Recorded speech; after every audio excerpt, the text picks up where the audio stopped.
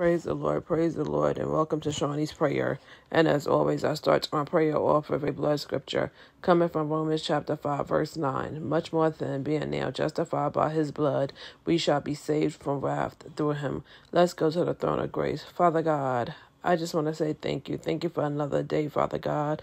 Another day that you have kept us. Another day that you have allowed us to see another sunshine, Father God.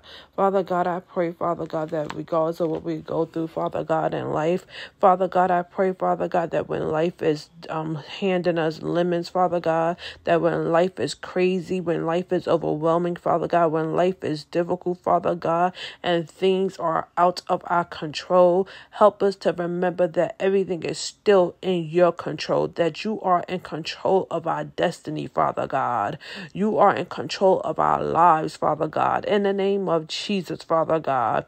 So, Father God, when things are not going our way, Father God, and they're not going the way that we have, the way that we thought they would go for our lives, and our goals are not lining up the way we wanted them to line up, Father God.